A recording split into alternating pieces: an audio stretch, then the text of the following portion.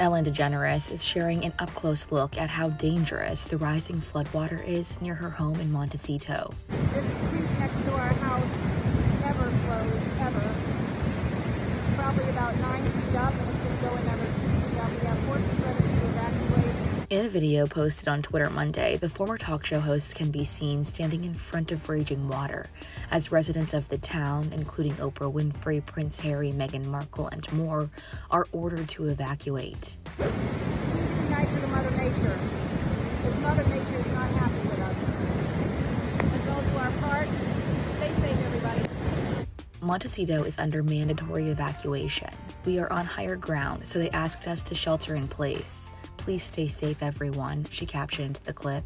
This is the 5-year anniversary from the fire and mudslides that killed so many people, and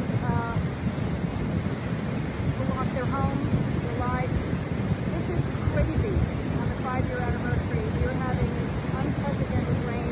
Ellen's footage comes as water levels are already starting to drastically rise in neighboring areas. One resident was seen paddleboarding through the streets in Goleta, California on Monday evening. The impact from the heavy rain is eerily similar to the storm that hit her town in January 2018, killing 23 people.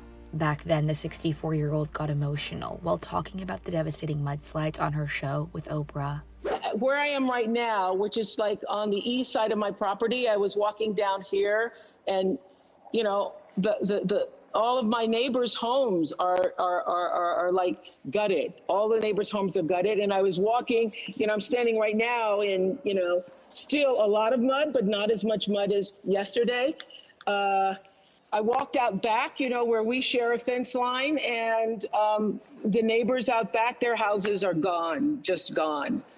So it is as devastating as it can be. And as I was preparing to walk down here to talk to you, and I ran into these guys. Look at you guys.